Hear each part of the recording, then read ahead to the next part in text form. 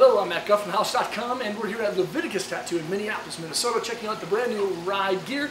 This is the 2017 Ride Crook, an all-mountain freestyle deck that kind of caters more towards a freestyle rider. That's built for beginner to advanced level riders. This is a rad board. It's actually really lightweight. I have to say this probably because of the topless style construction.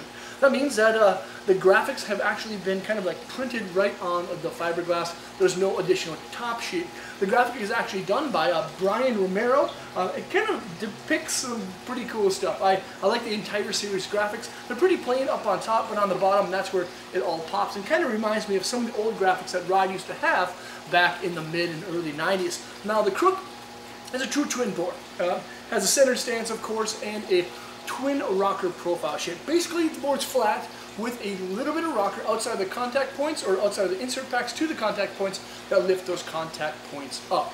Is it stable when you're on an edge? Yeah, of course, it's flat, which is really nice, but it still has the ability to have a couple of mistakes when you're jibbing around so you don't catch your edge. Now the Crook does have a flex rating or a feel rating from Ride at a 3, which is going to be quite a bit softer than your average snowboard, and that's alright. This is kind of a little bit more of a freestyle style all-mountain board.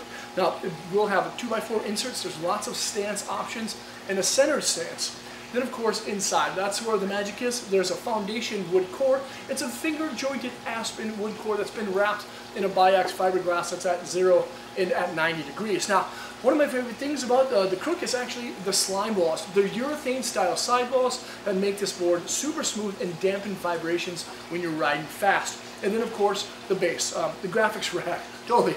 But this is a Fusion 1500. It's an extruded base, and Ride has been doing a really good job at keeping a lot of structure on their base to make them a little bit faster than average. And then there's that 360 wrap standard Rockwell 48C style edge. This is a rad board. This is the Crook. If you're looking for a board that slays at a lower price point, this is going to be an awesome pick. Make sure to check out more at thehouse.com.